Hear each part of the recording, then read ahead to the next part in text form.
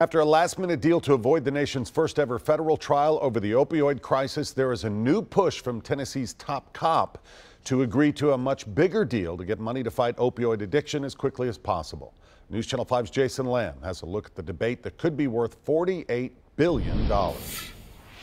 Tennessee Attorney General Herbert Slatery is one of 4 state attorneys general who are pushing other states to agree to a global settlement with opioid manufacturers and distributors. $48 billion that they argue could be used to help communities fight the opioid crisis now. Our goal is for the funds and the treatment drugs to be made available as soon as possible.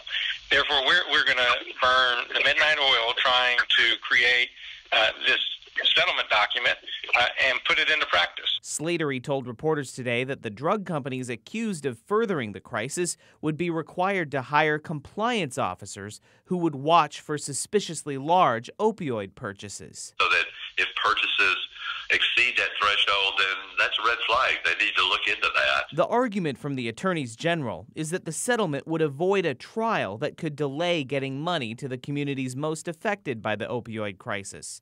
But the deal is meeting resistance in cities and states across the country, including within Tennessee, where some say the settlement wouldn't be enough to really help.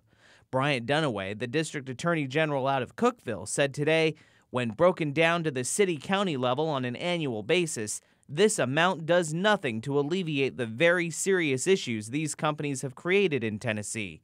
It is, at best, a budget for more body bags. Jason Lamb, News Channel 5.